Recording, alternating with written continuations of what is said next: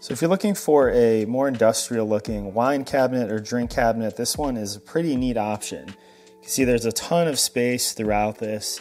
Up on the top even, like you could use this for a coffee bar or something like that even. Over on the side, there's just a ton of storage for different glasses and cups, things like that. You can put in a wine holder that'll have an upside down, hanging rack. You also get these different holders for wine bottles. So in each one of these spots, you can see right here, you can hold 4 bottles. Over on the far end, if we hop over here, it's the same thing. There's an upper kind of storage area.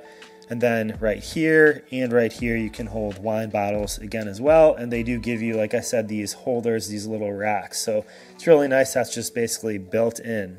In the center here, you can see with that industrial look, you kind of have this mesh metal work right here. These doors open up, just magnetic little latch right there at the top.